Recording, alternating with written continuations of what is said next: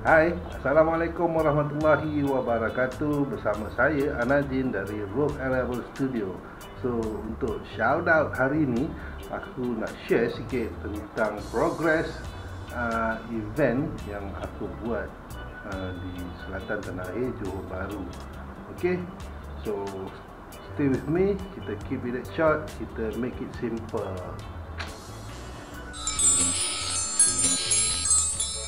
Okey, so pada bulan Julai nanti, iaitu pada 10 hari bulan Julai tahun 2019, aku akan menganjurkan satu convention filem independen ataupun convention filem mandiri di Johor Bahru, iaitu dalam filem convention tersebut basically-nya secara asasnya adalah pengenalan ekosistem industri bikin filem mandiri di Johor. Okay, so secara tentatifnya event itu bermula daripada pukul 10 pagi sehingga 6 petang. Okey, jadi ada beberapa aktiviti yang telah aku listkan dan telah kami bincangkan bersama rakan strategik akademik kami, iaitu MMU, Faculty of Cinematic Arts di EDUCITY NUSAJAYA, dan beberapa rakan strategik lain seperti 25fpm.com dan Indie-Box Channel. Okay. So, dan ada beberapa lagi yang terlibat seperti Agas, Majlis Belia Felda wilayah Johor Bahru sebagai rakan strategik belia, rakan strategik pembangunan belia bagi acara ini. 25fpm.com adalah rakan digital bersama dengan Indie-Box Channel. Okey, di mana mereka adalah satu platform digital tayangan filem-filem independen yang dibuat oleh Nation Filmmakers. Okay, so itu adalah pengenalan terhadap rakan-rakan strategik bagi menjayakan event ini. Dan event ini dipanggil, aku memberi nama Rock Film Business for RABU Filmmakers. Okey, macam aku cakap tadi, filem acara ini bermula daripada pukul 10 pagi hingga 6 petang, dan aku telah senaraikan beberapa aktiviti menarik untuk pembikin filem ataupun mereka yang pelajar-pelajar di MMU sendiri untuk berjaringan ataupun buat jaringan dengan pembikin-pembikin filem yang dah established di Johor.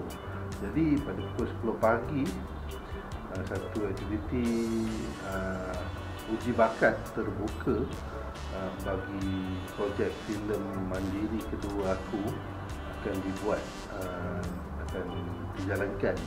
So, ianya adalah percuma, sesiapa boleh datang untuk mencuba bakat mereka di hadapan pengurus ujibakat yang bersama RABU Studio lah. Okey, so acara ujibakat ni bermula daripada pukul 10 pagi sehingga 4 ataupun 5 petang, melihat pada orang yang datang lah. Okey, dan aktiviti ujibakat ni mesti tertumpu untuk mencari watak-watak di dalam filem mandiri aku yang kedua, iaitu Pakatan Berdarah. Pakatan Berdarah ni adalah working title saja, dia bukan tajuk akhir. Kemudiannya pada pukul 10 pagi itu juga akan ada slot tayangan filem pendek daripada 25fpm, iaitu rakan strategik digital kami. So, di dalam laman web mereka 25fpm.com ada banyak filem-filem pendek yang dihasilkan oleh pembikin filem Malaysia, independent Malaysia. So, mereka akan memilih beberapa filem untuk ditayangkan di dalam slot filem pendek tersebut, dan kemungkinan filem pendek yang ditayangkan tu akan akan juga mempunyai peluang tapi aku tak tahulah, dia mungkin final meeting nanti kita akan decide apa yang perlu. Adakah kita nak jemput bikin filem tersebut? Doakanlah supaya aku mengharapkan dia tidak mengganggu aktiviti-aktiviti lain, di mana selepas tayangan filem pendek tu aktiviti utama akan berlaku, iaitu filem talk ataupun filem talk lah. Ada 2 session filem talk. Satu filem talk daripada aku yang akan aku buat, iaitu tajuk yang tu aku tak boleh dedahkan, jadi kalau korang nak dengar, korang boleh datang acara ni di MMU Faculty of Cinematic Arts EDUCITY NUSAJAYA pada 10 Julai 2019. Aku akan bercerita tentang ekosistem bikin filem mandiri. Aku akan share apa Rope and Rebel Project. Okay, so ramai-ramai datang support apa yang aku cuba buat, walaupun kecil. Aku mengharapkan untuk terus bergerak ke depan, kerana Rope Film Business for Rebel Filmmakers ni adalah fasa kedua dalam perancangan Rope and Rebel Project. Kemudiannya pada filem talk yang kedua, aku ada menjemput rakan pembikin filem mandiri daripada Indonesia, iaitu Fajar Nugros dan Susanti Dewi. So mereka juga akan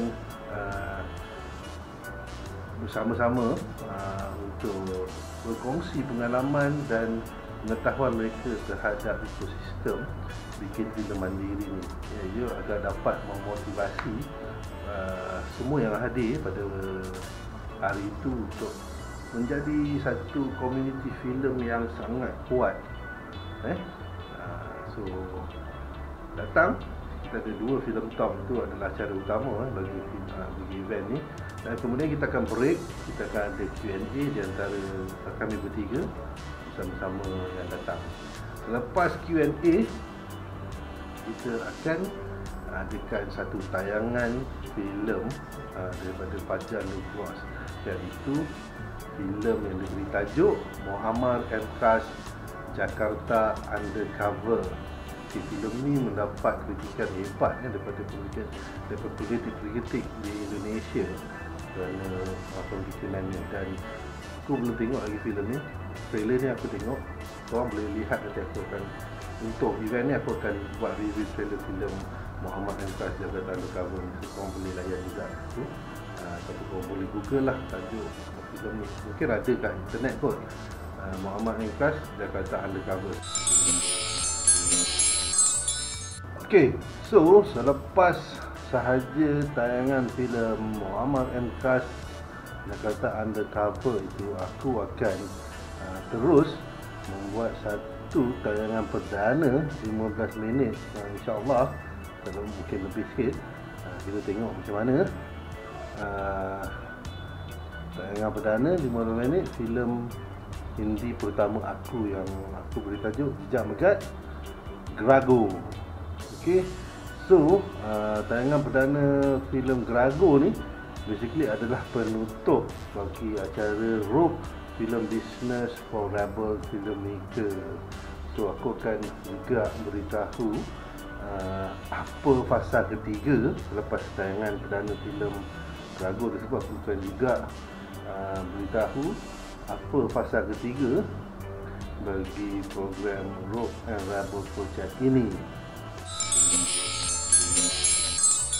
Jadi, sekiranya korang suka dengan shoutout hari ini, aku mengharapkan agar korang boleh subscribe channel Rope and Rebel Studio ini, kerana aku dalam misi 1K. Okey, dan aku juga mengharapkan korang boleh bagi aku thumbs up, kerana dengan thumbs up tersebut menaikkan kredibiliti video-video yang aku buat. Dan seterusnya, korang juga boleh komen secara konstruktif di ruangan komen di bawah, memberikan pandangan korang, idea korang, apa yang korang mahu aku buat. Kerana channel Rope and Rebel Studio ni dibuat kerana korang semua. dan aku ingin membuat satu perubahan dalam industri pembikinan filem mandiri. Okey, dan aku tidak mengharapkan dislike, thumbs down, dan aku juga tidak mengharapkan komen-komen yang tidak memberi input, yang tidak konstruktif, yang yang aku tidak dapat berkomunikasi. Maksudnya aku cuba mengelakkan benda-benda negatif dalam channel aku ni, dan aku mau move on menuju kejayaan. Dan seterusnya, korang juga kena ingat untuk klik notifikasi bell, kerana dengan klik notifikasi bell tersebut korang akan dapat kemas kini video-video terkini daripada Rock Arable Studio dan daripada aku, Anajin. So seterusnya, tak ada apa lagi aku nak cakap. Kita kari shot, kita make it simple. Salut! Bera juga! Zah!